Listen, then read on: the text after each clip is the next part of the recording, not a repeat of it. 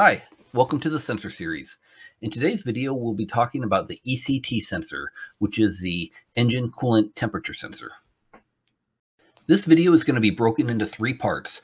The first part is going to be what is an ECT sensor, how does it work, and symptoms of a bad ECT sensor. And the second part will be basic troubleshooting using an OBD2 reader. And the third part will be an advanced troubleshooting with a DMM and an oscilloscope. So feel free to jump to the section you need, but I do recommend that first section as I think it gives a good basic understanding on how the ECT works. So the engine coolant temperature sensor does exactly what it sounds like. It measures the temperature of the coolant in an internal combustion engine. The ECT is typically located on the engine block or the cylinder head and uses two wires, one of which will usually be 5 volts, and it'll send the temperature reading to the car's computer. The typical ECT is basically just a thermistor that varies the resistance based on the temperature. So if the temperature goes up, the resistance changes, or if the temperature goes down, the resistance changes. Now, if you're not familiar with thermistors, basically it's just a fancy way of saying thermal resistor, and it's commonly used on your car for multiple sensor types. Your external air temperature, your intake air temperature, your engine oil temperature, those could all be thermistors. There are typically two main types of thermistors. You have your NCT, which is a negative temperature coefficient, which means less resistance at higher temperatures. And you have your PTC, positive temperature coefficient, which means more resistance at higher temperatures. Now, ECTs are usually of the NCT type, so they have less resistance at higher temperatures. So in your typical NCT thermistor type ECT, we're going to see the following. As the engine coolant temperature increases, the resistance will decrease. So basically, low resistance, high temperature, high resistance is going to be low temperature. So pulling it all together, it kind of boils down to this. Since the resistance change compared to the change in temperature is consistent and predictable, the amount of current and voltage at a certain temperature is also always going to be the same. So the computer can see this reading and know the correct temperature. And that brings us to, why is the ECT so important? It's basically so the computer knows how warm your engine is. And this way it can adjust the fuel delivery, adjust the timing, know when to turn on EGR if needed, and it may also be used for turning on your cooling fans. Some of you may remember back in the old days when we had carburetors in our cars and we had the choke on the carb, which we would use when starting a cold engine to richen the fuel mixture. Well, when the PCM needs to send more fuel to the engine when the engine is cold, the engine coolant temperature sensor helps the PCM to know when to do this. Now, some of the symptoms of a bad ECT might be hard starting, sluggish performance, poor gas mileage, stalling, black smoky exhaust, your engine overheating, rough idle, check engine light could be on, your engine just may be running too rich or too lean, and you may even have some DTC codes pop up like, 0115, 0118, or 0119. Okay, before we get into troubleshooting, I decided to do a quick pop quiz. So here's the question. On a typical NCT type ECT sensor, if the sensor came unplugged, would you see a high temperature or a low temperature engine coolant temperature reading on your OBD2 reader? Okay, if you answered low, you are correct. You will see a low temperature reading. And we'll see this in the troubleshooting steps that we go in the advanced section. But basically, with the sensor disconnected, you would have an open circuit, which is a high resistance. Okay, basic troubleshooting. There's going to be no need to go under the hood for this one. We're just going to use an inexpensive OBD2 scan tool that can read live data. These can be picked up for as cheap as $15. So it's a nice inexpensive tool that is very useful and can save you some money. To start off, I'm going to plug in my OBD2 reader and I'm going to turn my key to accessory and go ahead and connect it. I do not want to turn the engine on at this point. I want the engine off. Now, I prefer to start out with the engine cold, and basically what we're going to do is we're going to watch the engine temperature go from whatever the ambient temperature is outside, increase up to the normal operating temperature, and we're going to verify that there's no drops in the data and that it looks good. So let's look at a couple things here. First, you can see that the engine is off. The engine RPM is at 0 RPMs, which is what we wanted. Second, look at the fuel system status. You can see that we're in open loop due to insufficient engine temperature. But the main one we want to look at is the engine coolant temperature. And you can see right here it's saying it's 35.6 degrees Fahrenheit. And I can look at my phone and I can see that, yeah, for my city it's about 37 degrees out right now. It's the morning, and that's pretty much, you know, right on, close enough. Another good thing to look at is the intake air temperature. And that should be approximately the same temperature as your engine coolant temperature if your car's been sitting overnight like this one has. Now, it's really rare for them to be identical like this. I don't think I've ever seen that before. And usually, you know, the air, like if you're checking this in the afternoon, you know, the air temperature is rising faster than a car that's just sitting there. That coolant's going to take a little bit longer to warm up to that ambient temperature, and vice versa. If you're checking this, you know, late at night, you know, the temperature might be going down and your air temperature might be lower than your coolant temperature at that time. And obviously, if you've been driving your car, your engine coolant temperature is going to be warmer. But that's basically the first thing we want to look at. Is this engine coolant temperature showing a temperature that looks like what we could expect? You know, is it, if the car is cold and it's been sitting for a long time, is it close to what the temperature is outside? Okay, so I'm setting up a quick graph, and what I like about this app is I can set the time scale. So this is about 8 minutes, and I'm doing the coolant temperature and the intake air temperature. So you can kind of see them.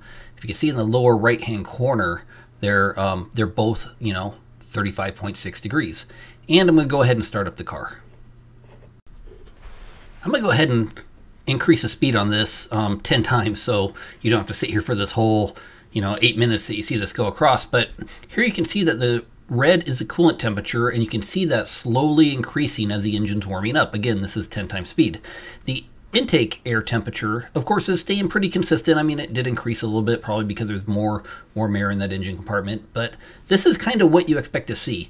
The things that let me pause it here for a second and show you kind of the things I would look for.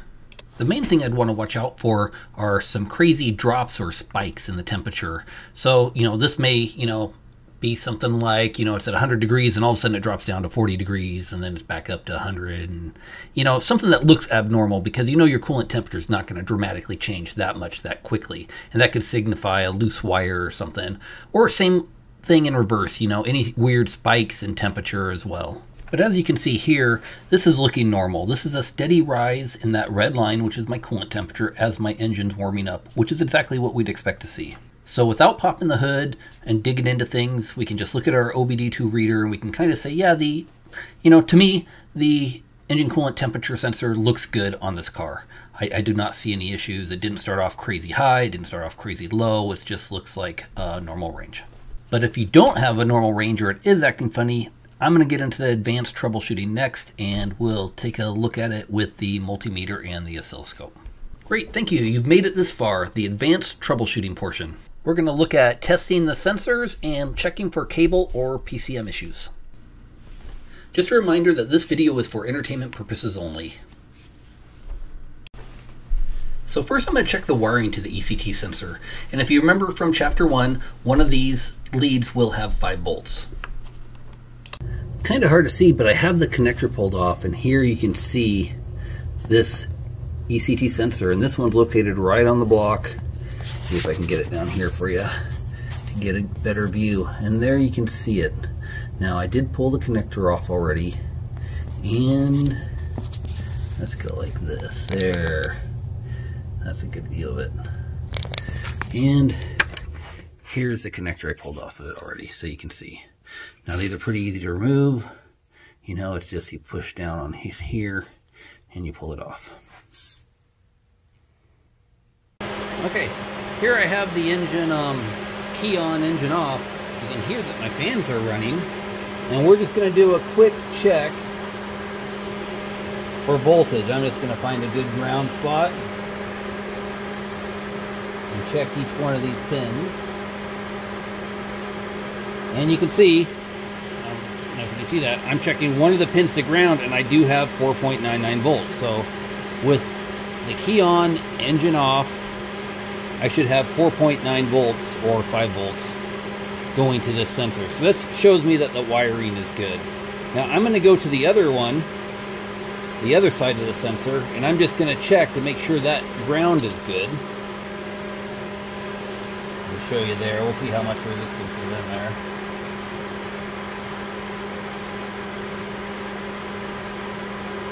Get a good connection. 11 ohms I got going between that. So that's a really low resistance. That's just the resistance of the wire. Okay, turn that back off. So at this point, I've verified that my cabling to the PCM is good. I have 5 volts on one side, and I do have ground on the other side, and I could check the resistance between that, and it was really low, which is good. I'm gonna have to voice over this as it was so noisy, but you can see I have the connector unplugged here, and we're showing negative 40 degrees. So this was kind of like that test question in the pop quiz we had earlier. With the connector unplugged, are you gonna have a high or low temperature? And we can see that it is negative 40, so low. So next I'm gonna go ahead and just short that connector out, and we'll see that what we should expect is, a short, so that's gonna be very low resistance, and we would expect that to be a high temperature. So I'll go ahead, and you can see here I just have a couple jumpers I made for my back probes, and I'm just gonna go ahead and grab that connector and short it out, and hopefully you can see in the background here, when I do that, the temperature should jump up. If you can see right by my wrist, yep, you can see it jumped up to 284 degrees. So at this point, I think my PCM would be good, because it does recognize that low resistance as a high temperature, and then that very high resistance, that open, as a low temperature. So I know it can recognize those values. Now, there's always a chance that something could be just slightly out of threshold, or it's not reading correctly at a certain temperature, But I think that's kind of a lower risk, and this is just kind of an overall testing, just to kind of show how I do it. So next I might grab my oscilloscope, and here you can see that I back probed my connector, and then we'll look at the oscilloscope. I always like to show off this little $35 oscilloscope. I love this thing, it's kind of fun. So it's not expensive to get an oscilloscope. So here you can see that it's back probed, and the connector's unplugged, and I'm showing about 5 volts. And you can see I have it set up for 1 volt per division, and actually 20 seconds going across. So you can see that it's really slow, the time span. I wouldn't normally probably run it this slow. I'm just kind of doing this, but you can see here as I was hooking it up, I was bouncing around between 0 and 5 volts. So now I'm going to go ahead and get it set up, and you can see here that I have the connector plugged in, and we're seeing about 2.8 volts. So as the engine warms up, we're going to see this voltage change, and kind of like I did with the OBD2 reader, I would kind of want to watch for any dramatic dips. So I don't see any here, I mean, it's pretty stable. But if we did see a lot of, where the voltage is dropping off or something, that might kind of lead us to believe that, maybe there is, possibly still a cabling issue, or something else going on. Maybe the connectors aren't seated very good too, that can always be a problem. And I also don't usually do 20 seconds per division. I mean, that's a pretty slow time. I'm just kind of doing that so you can kind of see, we'll be able to see that gradual slope as the voltage changes as the engine's warming up. And I'm going to increase it to 10 times speed. So here you can see that the voltage is going down as the engine's warming up. So at this point, if I think the sensor's bad, I may just pull out the sensor and take measurements, check it when it's hot, check it when it's cold. Sometimes a service manual might show you what temperature what the resistance should be at a certain temperature, and you can compare it then. But I'm not going to bother. This sensor's good. I don't want to pull it out, but that's another way you can actually check your sensor to verify it's functioning correctly. And just remember, there's other things you got to kind of watch out for too. If it's not functioning properly, maybe you don't have enough coolant in the engine, or a blocked radiator or thermostat. Just some things to keep in mind when you're troubleshooting.